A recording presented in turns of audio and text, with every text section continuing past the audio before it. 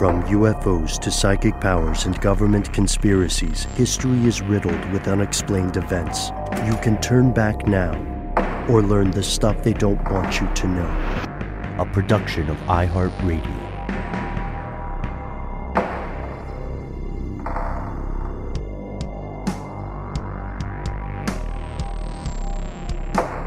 Hello, welcome back to the show. My name is Matt. My name is Noel. They call me Ben. We are joined, as always, with our super producer, Paul Mission Control Decant. Most importantly, you are here, and that makes this the stuff they don't want you to know. This episode, I would say, is something that we should all consider an introductory episode. It goes a lot of places. We're essentially gonna walk to the front of some rabbit holes, and then we're going to leave it up to you how far down you want to dive in those on your own time. But this episode has some past for us. In an earlier listener mail segment, one of our fellow conspiracy realists struck a chord with a lot of people when they brought up a place that is today known as the Rocky Flats National Wildlife Refuge. But do not let that name fool you. This thing does have a past, and it remains controversial today. Why? Well, here are the facts. First question you might ask if you missed that listener mail segment, or if you don't read all the emails we get, is, hey guys, where is Rocky Flats? How did it get there? Why should I care? Like, I got stuff to do. Why do I have to learn about this? Yeah, it's a very fair question. And that answer dates back to the aftermath of World War II, and the U.S. doubled down on the production of nukes, partnering with a company called Dow Chemical, you might have heard of. The Atomic Energy Commission, as it was known at the time, built a nuclear production facility at Rocky Flats, which is a plateau about 15 miles northwest of Denver. It was, built in a very idyllic, beautiful, open, windy plain. And that part and the proximity to Denver is going to become super important later. Fallout. This is still very early days of nuclear technology, nuclear production. And there was both a need to expand and to create more opportunities to refine those techniques. Yeah. Okay. That's on me. I used a little bit of like HR language. If you've ever worked in corporate America, you know how HR representatives phrase things like areas of opportunity, which means you're not doing well in something. When we say refined techniques, what we're saying is this construction predates the EPA, the Environmental Protection Agency. It's very old. And at the time, people didn't know as much as they know today about how to safely handle nuclear material, about how you're supposed to deal with the waste that's produced, and they didn't know as much about the long-term effects exposure can have to human beings. They weren't trying to do very dangerous things. They were trying to be careful, but this is still, like you said, Noel, this is the 50s. Let's remember, if anyone's familiar with the game Fallout, like that all takes place in the early 50s, at least in the first game, when, nuclear technology is being touted as like the wave of the future. We're living in the brave new world that is the future we all envisioned from like science fiction. The age of Adam, I've heard it described, things like that. It's all very buzzy, PR-driven, idyllic images of, housewives that can have robots making their souffles for them. But that was just like the PR line that was being sold. There's a lot of hidden cost in this advancement, and also hidden danger, because one thing that mankind tends to do is to plow forward, hell or high water, without fully wrapping their heads around, the ramifications of what they hath wrought. Yeah, exactly. That's the same drive that results in things like the double down sandwich, but also it results in things like nuclear war. Yeah. Even, two sides of the same coin, I might argue. Yes. Double down on one, nuclear war on the other, and both in their own way dangerous. But part of this point, the reason we're talking about this kind of like Jetson-esque retro-futuristic era is because there was a great need to be the dominant force in this technology. So the U.S. was pretty much after like the day World War II ended, the U.S. was already considering how to outpace its geopolitical rivals. So construction on this thing began in 1951, but by 1957, it had already become a huge facility, 27 different buildings, all related to the manufacture of something called plutonium triggers, which we'll talk about a little bit. This facility also ran into problems very early on. 1957, that same year we just mentioned, a plutonium fire occurred and it wrecked part of the compound. One building, known as Building 771, was absolutely contaminated. Plutonium made it into the atmosphere. All in all, Uncle Sam was looking at well over $800,000 in damage in 1957 money. And Noel, Matt, I think we take maybe a page from another show we do called Ridiculous History and look at the inflation calculator, right? Let's run the numbers. Okay, so $818,000 in 1957 is worth $8,184,308.33 today. So this was not inexpensive. They also had to build a custom-made on-site incinerator to process all the contaminated waste. And the thing about plutonium, which I was not aware of for a long time, is that shavings of plutonium can also just spontaneously combust. Mm-hmm. Yeah, it's dangerous stuff. It's interesting that whenever you get into stories about dealing with nuclear materials, you realize how many problems are created by this technology, just like every step of the way. There's so much potential for contamination, and then you have to create a whole new system like this incinerator, an on-site way of keeping things kind of sequestered. Otherwise, it'll get out of this ecosystem, this bubble that you've created in this facility. And it often does, because this stuff is so easily carried by wind and water and heart. And I am Captain Planet. Captain Planet would frown on this type of behavior, Oh, yeah. I'm sure this is in no small part of the motivation for the creation of Captain Planet. But still, they needed this technology. They needed to be the number one player in this field, they being the U.S., Uncle Sam. And so expansion continued, but problems continued as well. What I'm saying here is the expansion of the facility continued at a fast pace, and the expansion of problems did the same. Throughout the 1960s, we see issues. Just 10 years after that first plutonium fire in 1967, people working at the plant find this massive stash of barrels, like 3,500 something barrels, that are holding lubricants and solvents that have all been contaminated with radiation. And the workers find out, oh, this stuff has been leaking. We don't know how long it's been leaking, but it's definitely in the ground now. It contaminated the soil, and the top of the soil. Remember how we said it was important to remember this is a windy plateau? The top of the soil is getting scooped up in the air, and it's blowing to, it's traveling with the wind, which is easy and breezy for that, but it's very bad for people because people don't deal well with plutonium. Yeah, plutonium doesn't have a goal, doesn't care where it goes. It's just very easily transmitted, and it just kind of like finds its way to wherever it's carried, and then can create really serious problems for the communities surrounding that. And it's insidious too, right? It can get into groundwater, and then that is a whole system in and of itself that can then be carried much farther than you might think. And sometimes it's not even clear how far the stuff does get carried right away, or especially if you're not even realizing that the barrels are leaking, that it's even being carried in the first place. And then you can't put that genie back in the bottle at that point. And then it's all just like, they call them Superfund sites, where they have to clean this stuff up, and that can take generations. Oh, yeah, indeed. And this is we haven't even gotten to one of the biggest disasters. On May 11th, 1969, just 2 years later, there was a fire in building 776 and 777 that would go on to become the most expensive, costliest industrial accident in the entire history of the U.S. up to that point.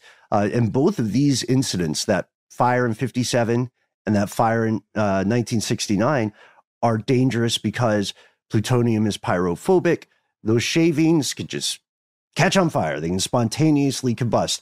It took 2 years just to clean up what happened in 1969, or just to clean up, the wreckage of it. And this led Congress to say, okay, yes, we want nuclear power. Yes, we want to be a nuclear capable nation, but we got to do something. This is dangerous. We should also point out that Congress wasn't closing the place down. That was considered a non-starter at this point. Instead, they needed to find a way to mitigate the danger.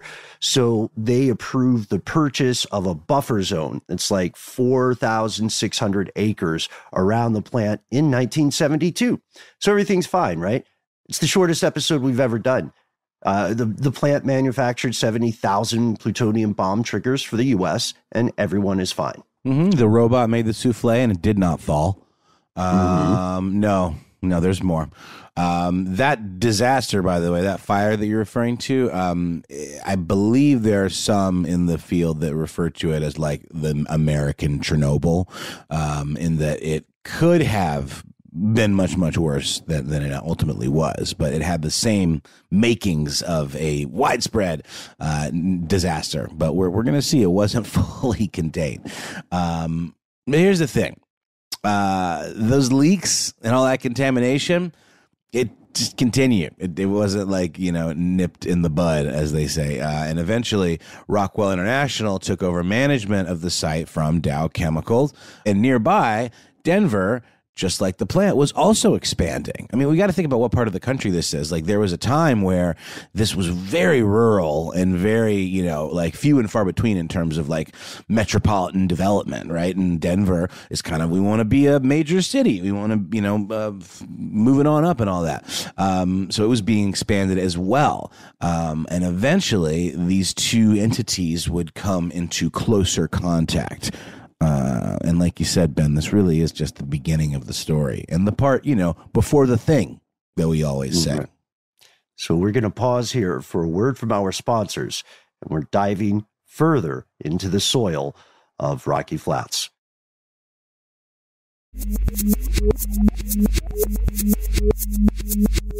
Here's where it gets crazy. We are going to talk about Rocky Flats, but this is also a meta here's where it gets crazy moment. You may have noticed our good pal Matt Frederick was a little bit less verbose than usual. Matt has had to step out, but he knows this story. He is going to be back very soon. We just wanted to let you know that there's no conspiracy on our end. He just had to put out a fire real quick. Not a plutonium fire. Not a nuclear fire, hopefully. Right. But yeah, we hope that he returns before we finish this one up. So the contamination of the Denver area by plutonium from those fires and other sources this is where the Chernobyl comparison comes in, wasn't reported publicly until the 1970s. Yeah. Let that sink in for a minute.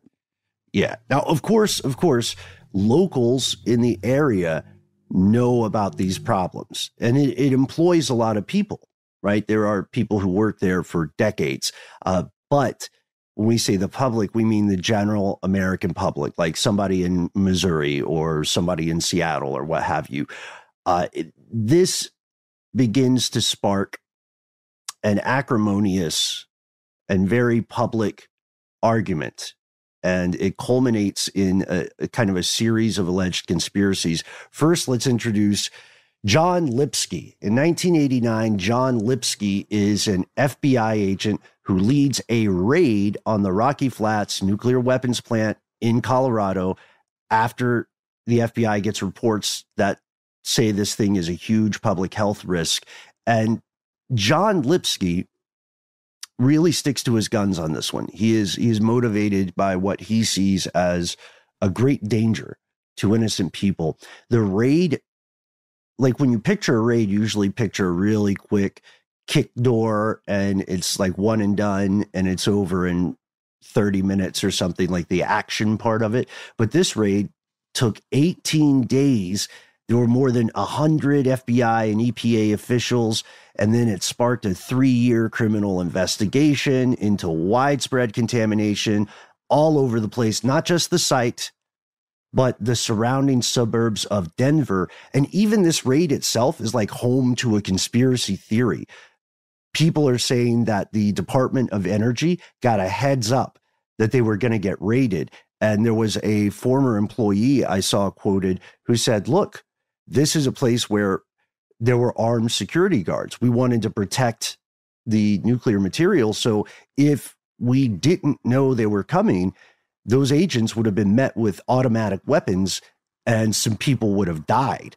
So we don't know the extent of like cooperation between the DOE and the FBI in that raid, but whatever they found, even if it was, and they found a lot of egregious stuff, but even if it was already kind of covered up, it was enough that the DOJ, Department of Justice, looked at it and they said, we are assembling a special grand jury to investigate the evidence against people working for the government and against Rockwell International. That's the private defense contractor we mentioned just a second ago. They managed the site from 1975 to 1989. The site stopped making plutonium triggers at that point. When they went to court, Rockwell pled guilty to some stuff, some counts of negligence. They paid a fine. They paid $18.5 million. That might not sound like a lot, but at the time it was the biggest environmental penalty ever. Well, again, with the inflation calculator, I mean, that's like, probably close to 40 million. 38 million. You're not far off. Yeah, inflation's a hell of a thing, isn't it? It's kind of a dice roll. Ben, do you have a sense from the documents that are available publicly, like what was the origin of the negligence? Like just not monitoring these barrels, just not having a good sense of what was going on in different parts of the plant. I mean, because again, we know that this was the early days of like EPA regulation. Was it provable that they like broke some kind of like really codified statutes that they were supposed to be sticking to? I'm just interested in, Yeah, so they were at the very least cutting a lot of corners, right? And the typical accusation would be that they were putting profits over people.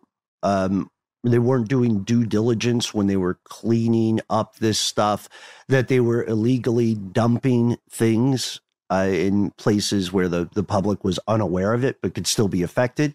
As you referred to earlier, the water contamination, the soil contamination. These are serious things. I think stick around for a long, long time. So they do plead guilty to some stuff, and the case gets settled in this plea bargain with that fine. But Agent Lipsky is certain they're not telling the full story. They're not talking about the full extent of the contamination and the full extent of their crimes. Also, the Department of Justice ultimately sealed the findings from that grand jury. Yikes. So my question is almost moot. I mean, we know a few things based on what they did cop to, but a plea deal is always so interesting to me because it lets people off the hook for a lot of stuff because they have the power to give the investigating body something else that they want, and it's a little bit of a quid pro quo situation that doesn't really result in justice being carried out. Yeah, unfortunately, that is something that's in the cards in some of these situations. And Lipsky, as we said, is not satisfied with this. He eventually leaves. He resigns early from the FBI because as a result of this, he is not alone in his allegations either. There are people like Dr. Leroy Moore, a Boulder theologian, and Wes McKinley, who is the foreman on that grand jury and then later was involved more often in Colorado politics.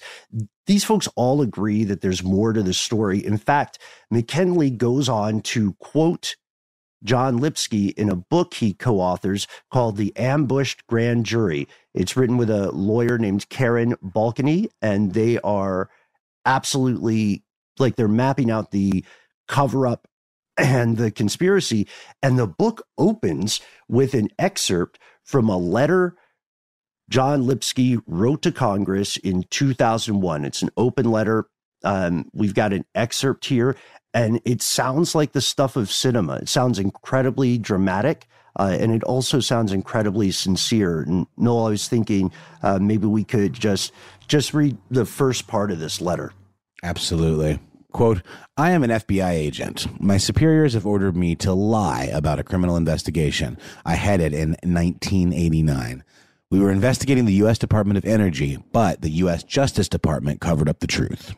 Yeah, he goes on to say, I have refused to follow the orders to lie about what really happened during that criminal investigation at Rocky Flats nuclear weapons plant. Instead, I have told the author of this book the truth.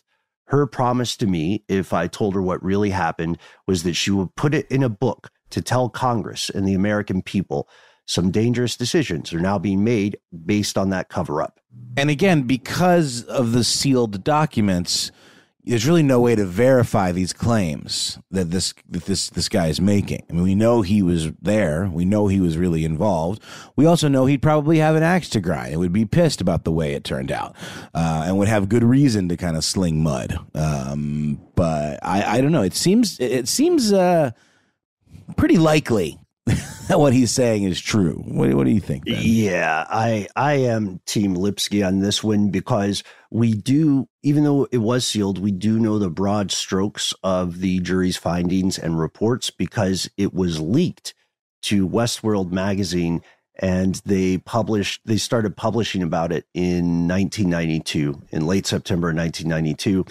And what they found was that the special grand jury had put together indictments charging 3 officials at the Department of Energy, 5 employees at Rockwell with environmental crimes. And they also wrote a report that was intended to reach the public in the U.S. and abroad.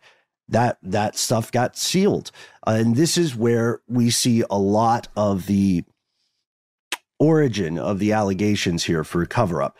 Locals, various scientists studying the area, confirmed the contamination spread further than most folks might have imagined. It's like as far back as 1972, you see folks like radiochemist Edward Martell saying, quote, and this is from a study he co-published, in the more densely populated areas of Denver, where he notes the plutonium contamination just east of the Rocky Flats plant ranges up to hundreds of times that from nuclear tests. Meaning that if you are in this area in 1972, it's more dangerous than being in an area after a nuclear test, which boggles the mind. Yeah. Yeah. And again, you know, it's hard to clean this stuff up. It's harder even maybe than like cleaning up an oil spill, which we know is really hard because this stuff is like a lot harder to detect. It's not just like a material that you can see with your eyes and use stuff to soak it up. It requires years of mitigation. I mean, you know, I think I've talked about in the past that, you know, when I was a beat reporter for Georgia Public Broadcasting, I would do nuclear stories because of where I was. We had like the Savannah River site in Plant Vogel, and Savannah River site is considered a Superfund site because they, you know, would store all this legacy nuclear waste from the manufacture of nuclear weapons. And it is a site that scientists are continuing to monitor over the years. This is a project that's been in the works for decades, and they have to monitor the wildlife. They tag these like turtles and other native species and release them, and then they pick them back up and take them and measure them with like Geiger counters to make sure that their radiation levels are like dropping. It's really hard once you let this stuff out into the environment. Yeah, it is immensely difficult, and there's not really a safe, fast way to do it, right? You're looking at a timeline that extends for decades. So Lipsky and others who allege this cover-up, and again, I'm biased. I'm very much on their side in this situation. They continue raising alarms, waving those red flags about the danger to locals. And Salon picks up on this, and they wrote a great article in 2005, which you can read online. An excerpt here will give us a picture of what the critics are saying. The critics say that the DOE wanted to keep the public in the dark to cut corners on cost, not to mention protect itself from criticism for environmental negligence. The department allocated $7 billion to the cleanup, and that was a sum initially criticized as far too low to enable a thorough job, they say. And then they also point out at least the critics say, that less than 8% of the allocated $7 billion there is being used to actually decontaminate the site. The rest of it's going to admin cost and decommissioning cost. Dude. That.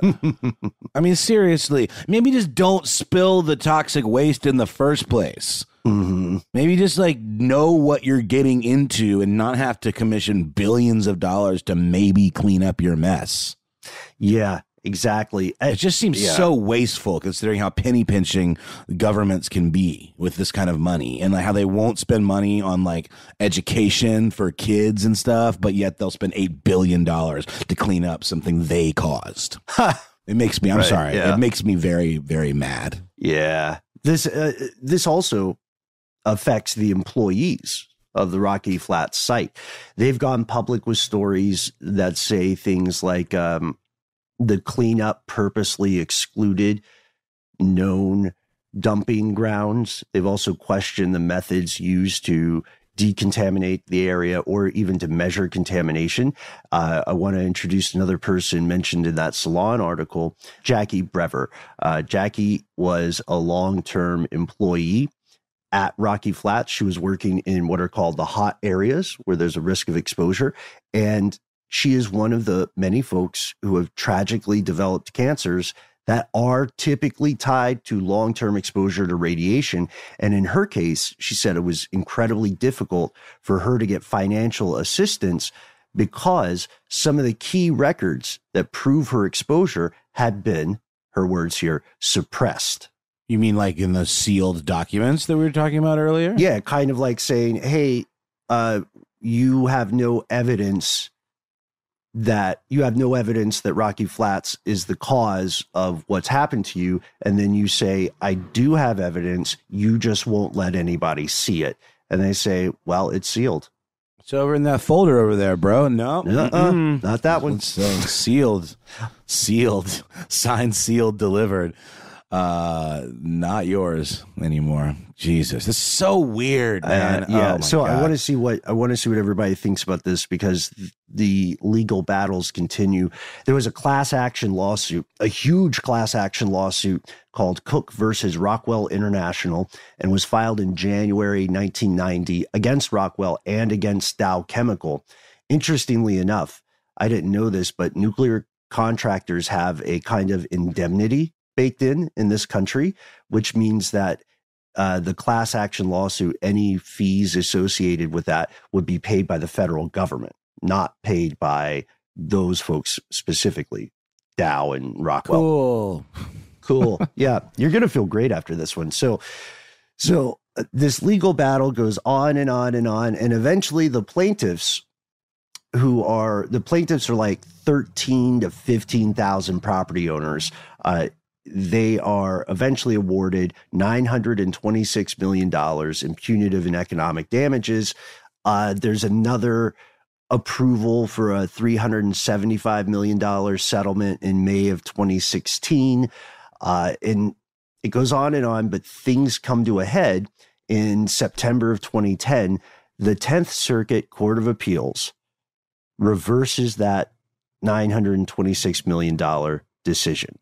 And then 2 years later, the Supreme Court declines to hear the case. So if you think there's a cover-up, this sort of stuff looks a lot like a smoking gun, right? Like the Supreme Court's not going to listen to you.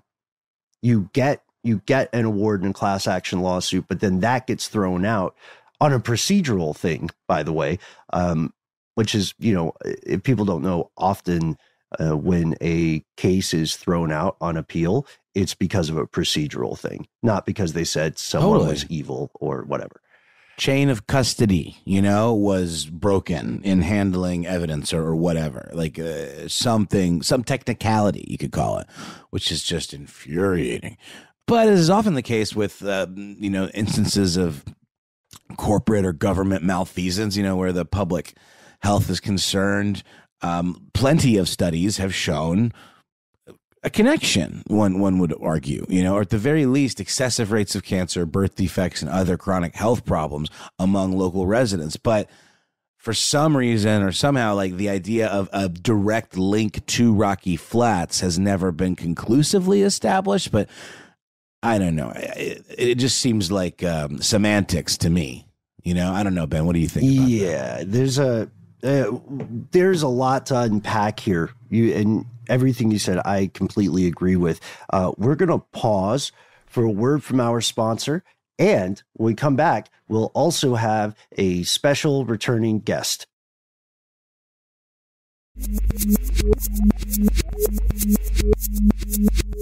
And we have returned. We have returned, not just with Noel and Ben, but with our guest, a returning guest. Matt, we called you earlier. Okay, it's our show. Anyway, no, we just let people know that you had a fire drill that you had to step away from. But we're really glad you made it back on this episode. And Noel, you pointed out something awesome when we were on break. Or not, it's just true. Matt, you may have dodged a depression bullet here. Oh, well, I'm aware of the material, so I am feeling it already. And just for our drinking game purposes, the nature of my fire drill had to do with my wife, who I learn a lot from. Oh, yeah. There we go. Glug glug. A little early for me, but I'll make the glug sound. Well, you got back in time for the cancer, Matt. There's that. So we've talked about the legal battles that were occurring. We've talked about the mission of folks like former FBI agent John Lipsky. And we've also explored some of the disasters that occurred across the history of the plant site. But now we're at the point where we have to talk about the numerous locals and former employees of Rocky Flats who say exposure to this very dangerous, nasty stuff that was not ever quite handled correctly. They say it has given them excessive rates of cancer, birth defects, other medical conditions.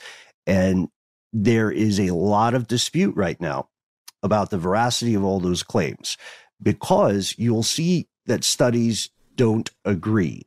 Some studies do indicate higher rates of cancer amongst former employees.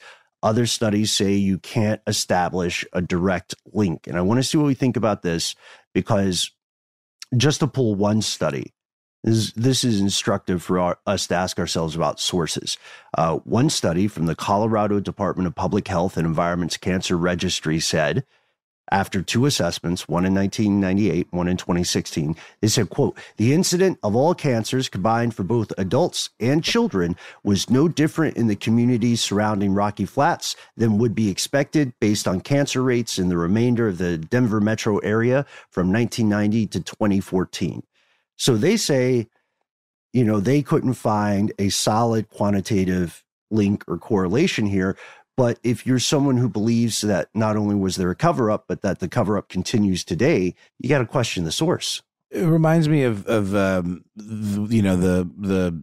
city in Russia that continues to mine asbestos, and the studies that were sanctioned by the government there that indicate that, don't worry about cancer. It's fine. Let's just keep the asbestos coming.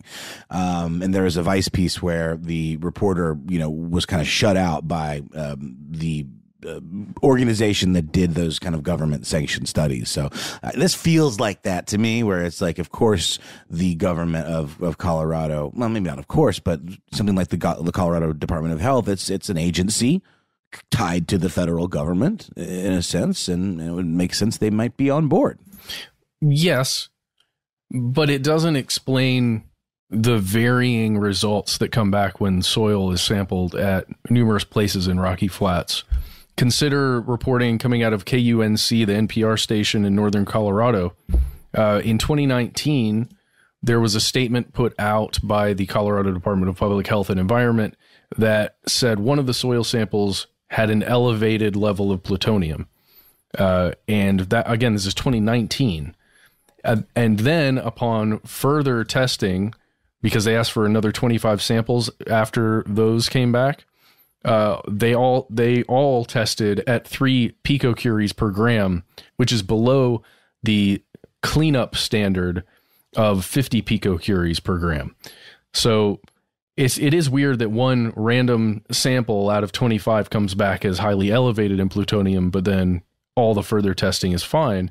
It just makes you wonder if there are tiny spots, tiny pockets that still have elevated levels of plutonium.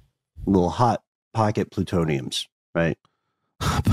Well, but I mean, that's sort of the issue we've been talking about all along. This stuff is really hard to pin down, because it's insidious. I mean, it doesn't like affect everything the same way, but if there's any amount of it within a given area, then it can be really, really dangerous. So it's such a problem to like really zero in and find it, and it probably makes it easy to kind of juke the stats right as well. Right. Oh, we did enough samples. See, we're fine. But that doesn't mean that you caught it all, because you don't know exactly where all it goes. It kind of just goes where it's taken. You could also, I'd also draw an analogy to fire.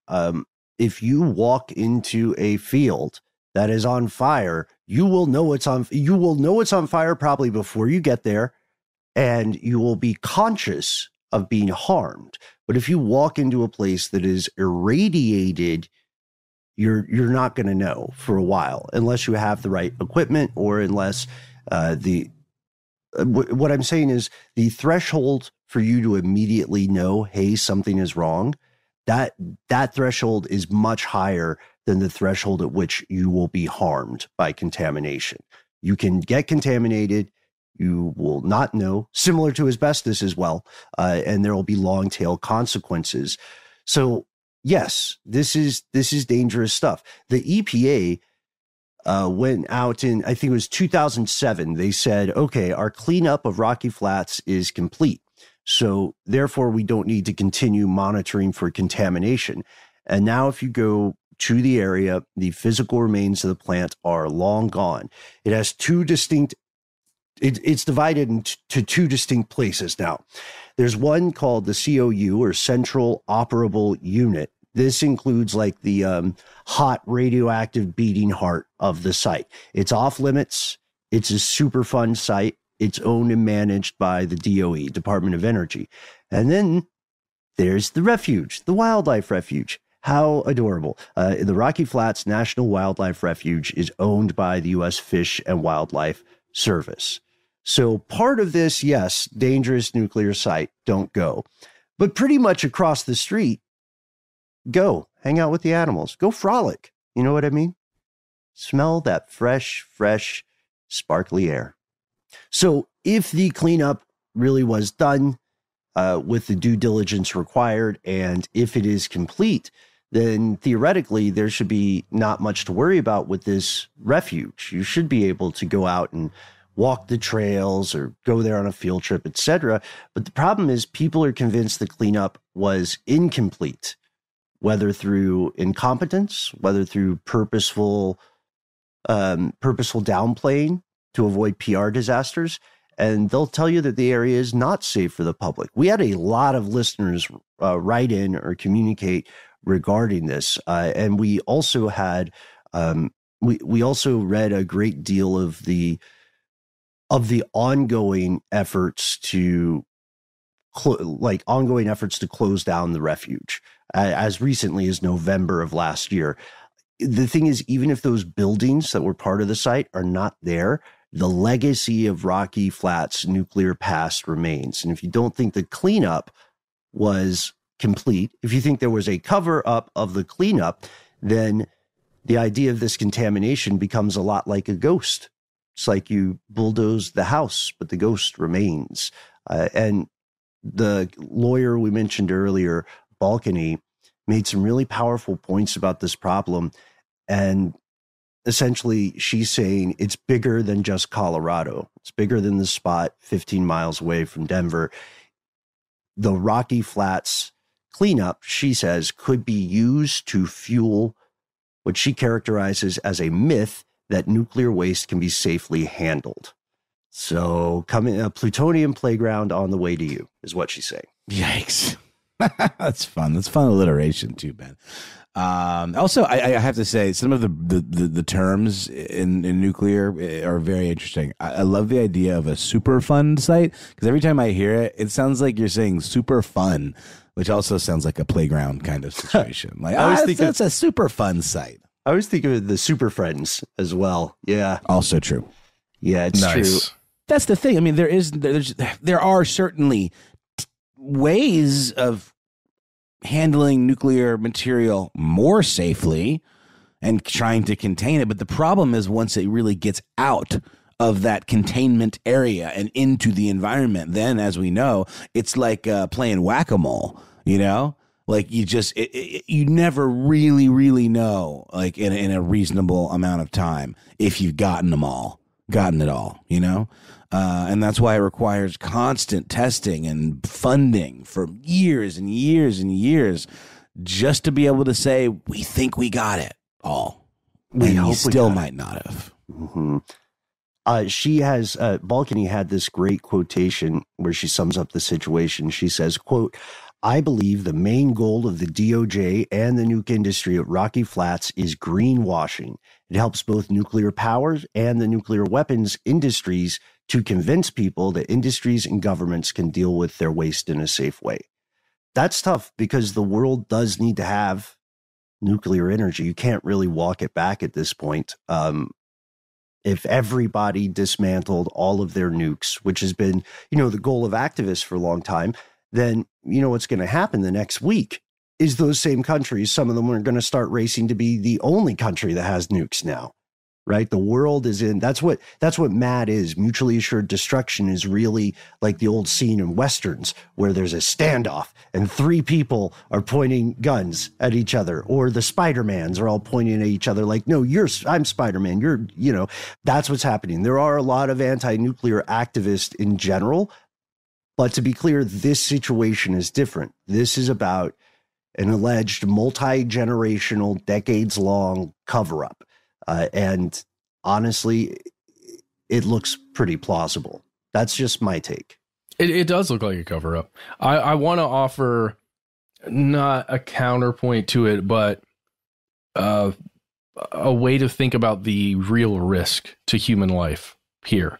And it goes back to that KUNC article, the NPR article that I mentioned earlier. And it comes in the form of a statement from Lindsay Masters, who is an environmental protection specialist who works at the Colorado Department of Public Health and Environment. She notes, after crunching the numbers of, possible exposure over time, that, quote, "If you lived at Rocky Flats for 13 years, and the soil everywhere had plutonium concentrations of 20 picocuries per gram, your risk of cancer would only increase by about 1 in 100,000. And 1 in 100,000 isn't necessarily a bet that, you want to take when it comes to something with such a high mortality rate as cancer. But the messed up thing that Masters points out is that we all have a normal average risk of getting cancer of about 30%. Every human being on the planet has a 1 in 3 chance of getting cancer at some point in their life. So to that point, though, Matt, it also makes the stats hard to kind of dig into, because that's pretty high, wouldn't you say? Yeah. 1 in 3 chance of getting cancer. So unless everyone in the surrounding area gets cancer within a year, it's really hard to dig through that data and draw a correlation, or causation. Yeah, there's some, I would almost call it forensic work you can do, because as we've said before, cancer is a group term. It's an umbrella phrase. Not all cancers are the same. Not all cancers are created equal, which is why there hasn't, to this point, been a cure-all, a panacea for things described as cancer. But what you can do is correlate certain types of cancer to certain causes, right? The same way that in the world of asbestos, there are medical conditions that the vast majority of the time occur because of asbestos exposure. They're even in the name of the condition. So you can do that with certain types of cancer as well. But we also have to remember that these measurements, there's a lot of solid work done to try to account for various other environmental factors, but these measurements are not taking place in a lab in a in a clinically controlled environment, people are exposed to a lot of other stuff too. That's part of the issue here. But the only way to reach those conclusions is to do some serious long-term measurement and monitoring. And that's tricky because the results can sink from the news. People like quick solutions. They like quick conclusions. They like feeling like it's, I've spent 5 minutes, so I pretty much got it, and everything else should conform to my opinion afterwards. But that's not the case. It gets really complicated. In the minds of people who are opposed to this refuge approach, the issue it's bigger than rap. The issue is the tragic multi-generational contamination, not just of one area, but of multiple areas in the future. If this works, if there is indeed a cover-up and the full extent of the damage is not addressed, the way like Lipsky has pointed out, what could stop the U.S. government from taking this approach with other nuclear waste sites? We started today's episode saying, what is Rocky Flats? Why should I care? Here's why you should care. It's easy to ignore these sorts of issues if they are far away from you, but you have to ask yourself, how comfortable would you be knowing that your kid's local playground that you go to every day or every weekend used to be a toxic waste dump? And you got a little paper. Everybody in your neighborhood got a little thing in the mail saying it's fine. Is that enough for you? Because it's not enough for me. I'm just being very clear about that. Yeah. My son would not be playing there. But again, like it's messed up because it very well could be fine. But I don't have the time to go run sample tests, 250 soil sample tests at a playground. Mm-hmm. And also, this is not to say that everybody in these alphabet agencies we've mentioned is like part of some grand conspiracy. But when you hear people say there is a cover-up, I want you to know that they're not just saying that for attention. They're not just making that out of some desire to improvise fiction. They are basing this on some very troubling things. And as recently as last year, efforts to close down the refuge continue. At this point, we pass it to you, fellow conspiracy realists. What do you think? How safe can places like this be over the long term? Could there be even more stuff they don't want you to know about Rocky Flats? We have a lot of proponents of nuclear technology in the crowd today. So I'd love to hear that view as well. We also wanted to thank, again, just the many, many people who've written in with their own accounts of Rocky Flats. I particularly want to shout out Logistical QI, who has written to us about this several times, talked about activist groups like the Rocky Flats Downwinders, so the people who get exposed to plutonium when it blows into the sky, and just some great stuff that you sent us. So thank you so much, and thank you to everyone else. We can't wait to hear your thoughts. We try to be easy to find online. That's right. You can find us online under the handle Conspiracy Stuff on Twitter, Facebook, and YouTube. You can also join our Facebook group. Here's where it gets crazy. If you want to find us on Instagram, you can search for the handle Conspiracy Stuff Show. If you want to stay away from social media and instead use your phone for its intended purpose, do it. Call us 1-833-STDWYTK. You have 3 minutes to leave a message. Please give yourself a cool code name, whatever you want it to be. Bonus points if you make us laugh with it, and your message in general. Say whatever you'd like, but it is very important that you give us permission to use both your name and your voice message on the air. If you've got more to say than can fit in that 3 minutes, why not instead consider sending us a good old-fashioned email? We are conspiracy@iHeartRadio.com.